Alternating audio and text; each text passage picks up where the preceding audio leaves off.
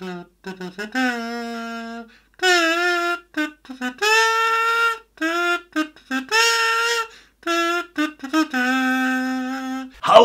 and welcome to Just One More Watch.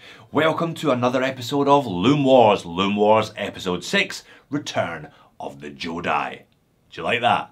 I kinda like that. I love making these LUME Wars videos. They're the nerdiest of all my rather nerdy videos, one for the committed LUME pigs amongst us, myself included. And I try and make them when I've got the right selection of pieces in the house at the same time, i.e. 8 dive watches from a variety of different brands.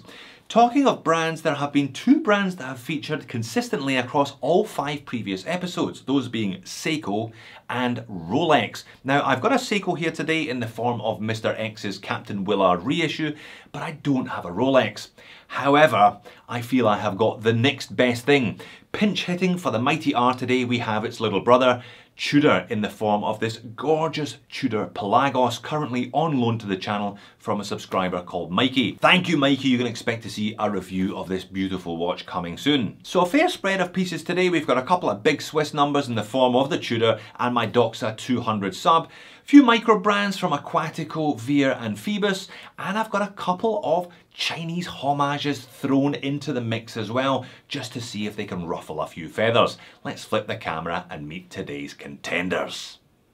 The only thing I love more than a dive watch is a table with 8 dive watches on it. What a glorious sight that is to behold. So they are placed on the table today in the order they're going to be paired up for the quarterfinals, if you see what I mean. So from left to right, on the left, hard left, we have the aforementioned Tudor Pelagos. I reckon that has got to be the clear and firm favourite to take out LUME Wars episode 6. Certainly by far the most expensive watch on the table. These ones come in around 4,500 US, I believe. They're about 6,500 Aussie, and what a handsome looking watch that is. So striking. I love the dull look you get from the titanium case, crown and bezel, and I love that really stark, crisp white on black snowflake hands. What a good looking watch. It's a bit of a David and Goliath pairing though. I have put it head to head with the San Martin Water Ghost. Their Rolex Submariner homage. These come in at around 220 US dollars.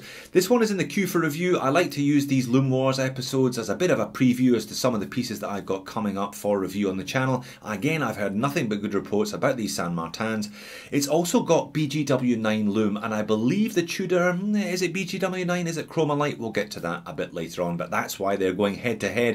Bit of a price disparity. Let's see how the plucky San Martin gets on. And next up, I really did have to put these two together, didn't I? There is something delicious about pairing a homage against the watch upon which it is based, or sort of based, if you see what I mean. So this is the SPB 153 by Seiko. It's the Captain Willard reissue that they launched towards the middle of this year. It's actually a little bit smaller. It's a mil or two smaller than the 6105 8110 from the 1960s, 1970s. It is a very handsome watch, and it should be, considering it costs $999.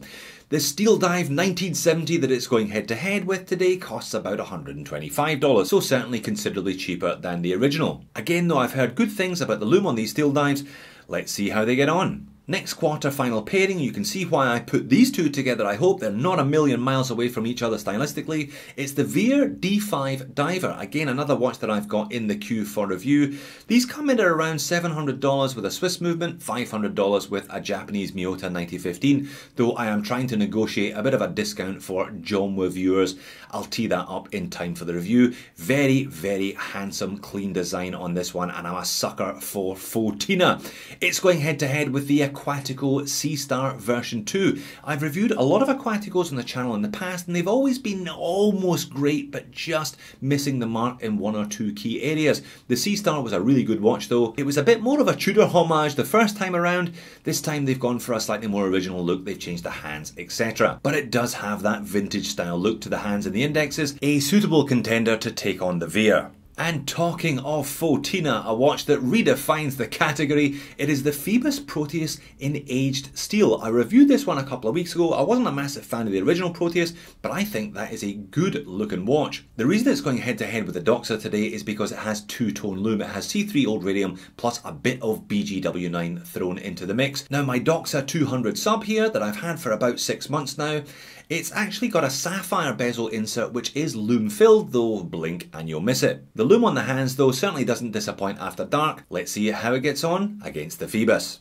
So first pairing then, and it is unquestionably the Tudor Pelagos with those signature snowflake hands on the left, and the San Martin Water Ghost, not sure what they were thinking with that name, with this signature Mercedes handset Rolex Submariner ripoff on the right. Very nice initial glow from both of these. San Martin claim BGW9, Tudor do not advertise which type of lume it is, though it looks identical in terms of the shade, so I'm going to claim BGW9. Very nice lume from the bezel insert of the Tudor as well, as you'd expect for the price that they're charging. Alright, we're cranking it up towards the end of my first 20-minute session. I'm not going to call it after 20 minutes, so if I can't call it after 20, we will go into a second 20-minute session. If I can't call it after a second 20-minute session, we will just keep going until one of them becomes the clear winner. They're both doing very well for themselves. I put fresh batteries in my torch again, my UV torch. That's probably a mistake. It really does show them to their best advantage, all of these. Alright, we're now into the third 20-minute test period. We're almost at an hour. Now what I'm going to do is I'm going to slow them back down to normal time when the hands roughly come down to about 5 past 11, and then we're going to have a good look which of these two is more identifiable, is more legible, is more readable. It's clearly the Pelagos. It was a reasonable effort from the San Martin, but the Tudor is the winner. So the second quarter final pits Seiko against Seiko homage. You can clearly see the Steeldive has adopted the same Seiko patterning, the same handset and the same dial markers, the same indices, but they have added a fully lumed ceramic bezel insert, and it looks like a pretty good one as well. So Seiko on the left using their own proprietary Lume Bright lume. The Steeldive on the right, I have no idea what they're using. It looks like they're using at least 2 different tones of lume, and there is clearly a disparity between the amount of lume on the hands and the amount of lume on the indices. Let's see how that plays out when we crank up the speed. Yes, as expected, the indexes on the Steeldive do not make it to the end of the first 20-minute test period, but the hands most certainly do, as does that bezel insert. I reckon they've gone for C3 on the hands and BGW9 on the bezel insert, or some approximation thereof. The colour mismatch really becomes evident the longer this goes on. Into the next 20-minute test period, you can see a bit of a slip from the camera there. Both watches still doing very, very well indeed. I'm probably going to have to take this to a third test period to get a clearly defined result from these two. And once again, I'm going to take it round to about 10 past 11. That's a full hour these two have been glowing away. No complaints about the lume from either of these. I'm going to slow it back down to real time. What do you reckon? Which of these two is easier to read at a glance? Because that is how this competition is judged. At a glance, legibility. After an hour, I think I'm going to give it to the Steeldive. The indices are nowhere, they are long gone, but that bezel insert has made all of the difference. And the hands, I think, are glowing brighter than the Seikos. Steeldive's the winner. Next quarter, and it is the Vaer on the left against the Aquatico on the right. Now they may be both going for a similar effect, kind of vintage style, but they've used different grades of lume to achieve it. Aquatico on their website just advertises vintage green. I assume it's C3 old radium. Vaer, however, 15 layers of X1 grade old radium. Both glow initially quite brightly, but when I crank up the speed, there is only one winner here. Aquatico, the indexes are gone, the hands are gone, the bezel insert's gone. The Vaer is the winner, a clear winner here. I would say the lume on the Vaer is very good. I'm sorry, I had to do it once. The last of the quarter-final matchups, it is the Doxa 200 on the left versus the Phoibos Proteus Age Steel on the right. Now you can see the two-tone effect from the Doxa initially anyway. It's got an orange glow to the sapphire bezel insert, but it doesn't last very long, as you'll see. Much more prominent two-tone look from the Phoibos Proteus. It's got BGW9 on the chapter ring and old radium style C3 everywhere else. However, look at how brightly the hands of the Doxa are glowing. That is an ominous portent if you're the Phoibos Proteus. I'll crank up the speed, and that sapphire bezel insert has gone from the Doxa already, as have the indexes, to be honest, as well. It's a bit of a disappointment, but check the hands in the Doxa. They are not giving up nearly as easily as the bezel insert and the indexes did. Now, I don't even think we need to go beyond the 20-minute test period with these two. A bit of a surprise. I'm going to slow it down and we can have a look at these two. Proteus, there's still plenty going on, but look at the hands in the Doxa. They are going to outshine the Proteus, and no mistake. Talk about snatching victory from the jaws of defeat. The Doxa 200 sub is the winner. Semi-final number 1 then, and it is Goliath in the form of the Tudor Pelagos versus an even smaller, even cheaper David in the form of the Steeldive 1970, the most expensive versus the cheapest watch on the table today. But if you have watched previous installments of LUME Wars, you'll know that money doesn't necessarily buy you victory. The Orient Kamasu at $200 won an episode, and the Citizen ProMaster at $165 won an episode. We kind of know how this is going because we've seen the form from both of these watches before, so let's get on with it. Let's crank the speed right up and run through to the end of the first 20 minutes and then the second 20 minutes, and it needed a third 20-minute test period to see the difference between these two. As time progresses though, look at the difference between the two bezel inserts. The Tudor Pelagos bezel insert begins to fade, whereas the Steeldive ceramic bezel insert does not. It is still far more legible, I think, than the Tudor, even at this stage of the game, and we're only halfway through. The indexes, the dial markers on the Steeldive are long gone as per, but I'll do what I've done before. I'll get round to about 11:05 and I'll slow them down to real time. Which of the two can you tell the time on more easily here?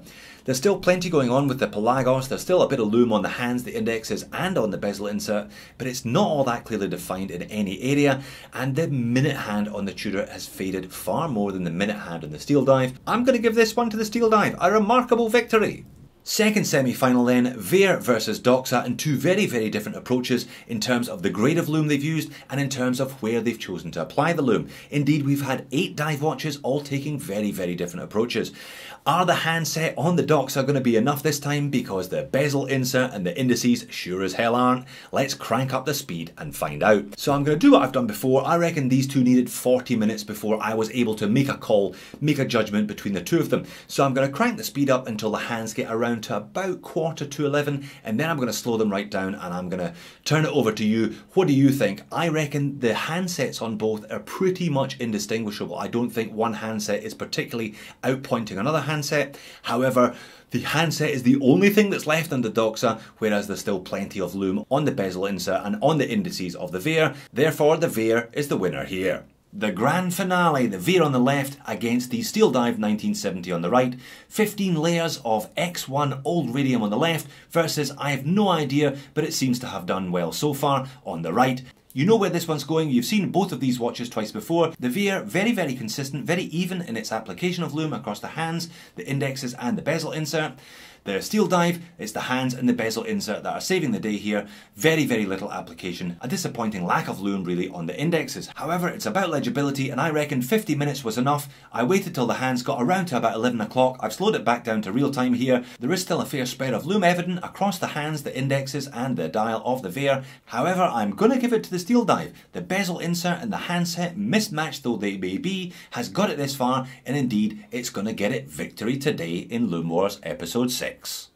So there you have it, proving once again that it's not the size of the dog in the fight, but the size of the fight in the dog. The Steeldive 1970 is today's winner. The cheapest watch to have won an installment of LUME Wars so far, at only around $130 US. I'll leave a link to this one in the description of the video.